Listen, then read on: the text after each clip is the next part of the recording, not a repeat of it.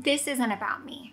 Welcome back to Making Everyday Magic. My name is Shauna, and if you are new here, we are a homeschooling family of 4. We are in our 8th year of homeschooling. I have a 7th grader and a 3rd grader for the 2024-2025 school year. And today, I just wanted to pop on and share with you, remind myself that we do not have to suffer a win. Guys, before we go any further, please scroll down, hit the big red subscribe button, turn on the bell for notifications, and give this video a thumbs up. As always, you can find me right on down in the comments or over on Instagram at Making Everyday Magic. So, I recently shared about our struggles, our first impressions of the new Algebra 1 program that we're using for 7th grade from Matthew C, the Principles of Secondary Mathematics. Now, this is new to us. It is a new format to Matthew C. It's only the 2nd year that it's been in production. And based on context clues, I think it might be the first of like a new wave of that same style of programs being introduced from Matthew C. So, if you haven't seen that video, I'm going to link it right up here. I'm going to suggest that you give it a look. And this video is not going to be about math. It's more about the lessons that we've learned from this struggle with math. Okay, so at the end of week 1, first day, we had literal tears from a child who she's doing Algebra 1 in 7th grade. So that, in my brain, is ahead of where she would be if she were in public school. She is good at math. She has a good time figuring out math. She, I think in 6th grade, had a few struggles that started to shake her math confidence. And we've had a lot of discussions reminding everyone in our home that a positive attitude impacts the way that you learn. So, this was a struggle. And we are not accustomed to struggles, which is maybe part of our inability to handle this one very well.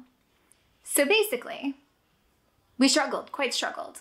We took an early year vacation, which is out of our norm, and I'll be sharing about that, I think, from the time you see this next week. But it allowed us to kind of pause. So my video about our experience, first impressions of Algebra 1, PSM, went up while we were traveling. And I got a lot of feedback on that video. And most of it, I would say the initial, half dozen responses was all of them, every single one said, look at Denison. Look at Denison Algebra. And I think I've heard of it, not familiar by any means. And so I was like, you know what? So we went on vacation. It was kind of a weird timing. It was Monday to Monday. So, and our flight got in at like Tuesday morning, technically. And then we had a bunch of stuff to do and recovering and things like that. So we had 2 weeks off of school after like 3 weeks of starting school, which is not something I'd ever do. And we're going to discuss my regret on that situation next week. But that second week, being home, getting readapted, all of that, before jumping back in, gave us an opportunity to, I went ahead and I did look into Denison. And I was like, well, format, styling, it's pretty the same. Okay, you do the video, you work the sheets in line with the person. I looked at the scope and sequence. For Denison, I felt like it would take until chapter 7 for her to get to where she was learning new stuff from what she already knew with our Matthew C experience. Looking at the scope and sequence, Matthew C jumps in much deeper. Honestly, it's like a fire hose. Jumps in much deeper, much faster, like immediately. no going back over anything. And it felt more rigorous, to be honest with you, which is where I struggled. I struggled in looking at these two options, being willing to say, not easy. We've used thrown the word easy around a lot, but I think simple is the right word. The simple method versus the more rigorous method. For me, I was like, why would we choose this? If they're so far until she's learning something new. It also doesn't divide out nicely into the year like I had planned, and we've already started. Why would I spend more money? And I'm looking at the two and I'm struggling, and I just had the realization, this is not about me. It's just not. So I put it to my daughter, and she, honestly, my husband and I, we sat down, we looked at it, we looked at the whole website, we looked at everything, all of us together. We pulled up, you can do 1 free week of trial through Denison. So I pulled up the videos, we could jump right in. I printed the sheets for the first week. It's like, okay, let's do this. So we started that in that second week off. We kind of started a lesson or two, and we all watched together and did it. And she's like, well, this is dumb. I don't want to do this because like I already started the other one. And so I understood because we'd already started the other one. But there was a point in going over that. And my husband, in all of his infinite wisdom, was like, if getting this new program turns the tides for us, restores our confidence, helps us feel good about math again, he said the $175 is a drop in the bucket. It's worth it. It is worth it to him, to us, to her, to our experience, to all of it, to give it a shot. So he's like, go ahead and order it. We'll see how long it takes to get here, which it got here, I kid you not, like 5 days faster than they had quoted me, which was amazing because now I'm, you know, scheduling. How will we get it all worked out? What will we do? So she's still working through the free program. And it got here so much faster than I think the quoted time was like the end of the next week, and it got here like the beginning of that week. So it was awesome. It was just like perfect timing.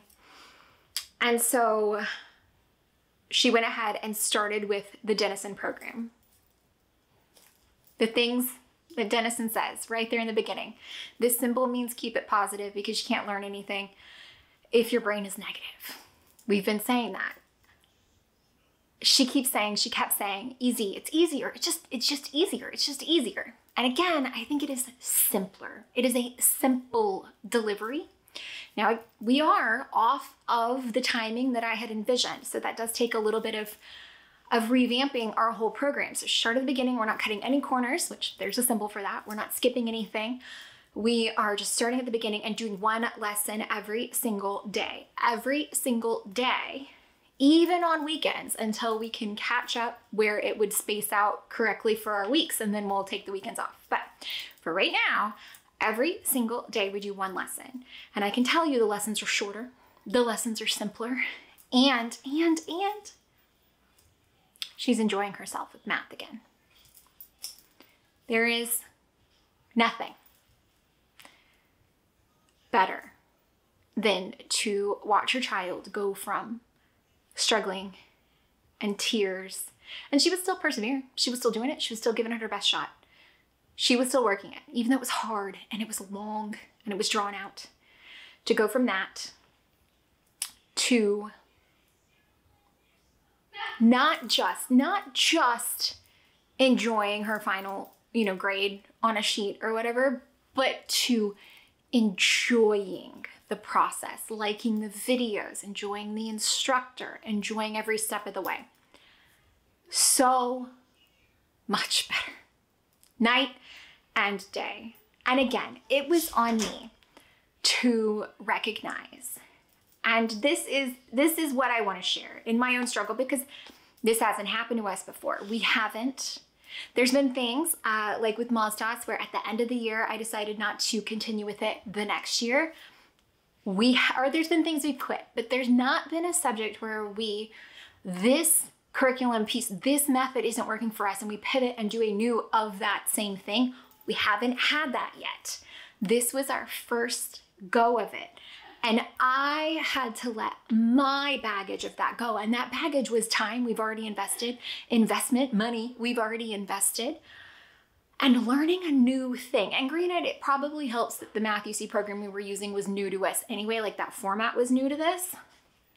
But I wanted to come here and I wanted to share with you the moral of the story is that there's no reason to suffer a win. Would we have won in the end? Absolutely. Would she have learned algebra? Absolutely.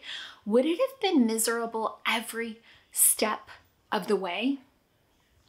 Absolutely. It was a huge fight to get through 4 days of math, and now she's enjoying every single day of the week of math.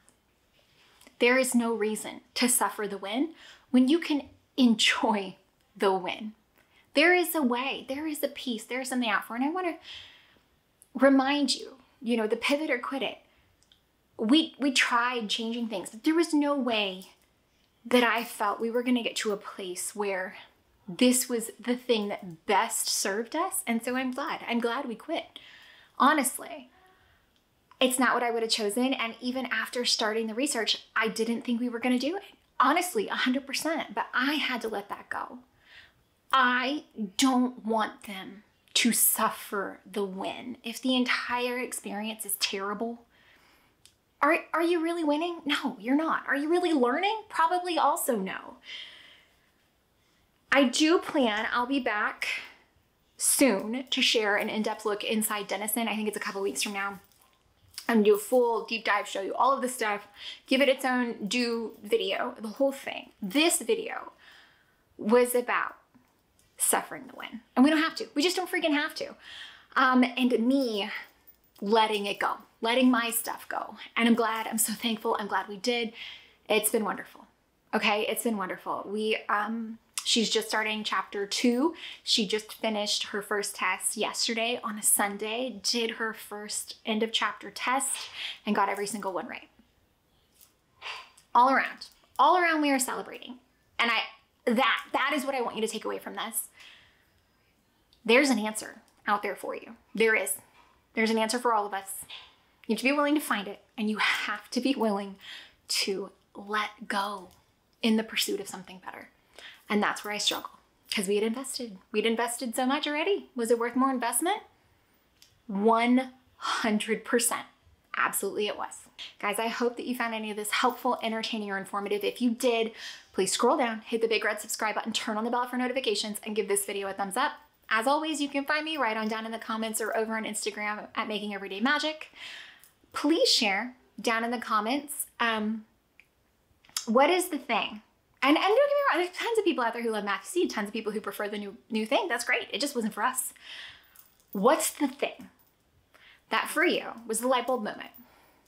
Wasn't about me. It just wasn't about me. And that was good enough, and it was worth it. So what's your thing? What's your this didn't work for us, we found this instead, or this method didn't work, we prefer this style instead, or this was my light bulb moment when it comes to being the person in charge of the homeschool that got me to the other side. We don't have to suffer the win, okay? So what was your easy win, your enjoyable win? Share down below, because we all need to hear it. We all need the motivation. We can all be reminded of these things. Even me, 8 years in, come here and share with you like I pretend I know what I'm doing. I don't. We can all hear it. So please share, because I love to build these motivational things where it's just simple reminders. We could all use them more often. Bye, guys.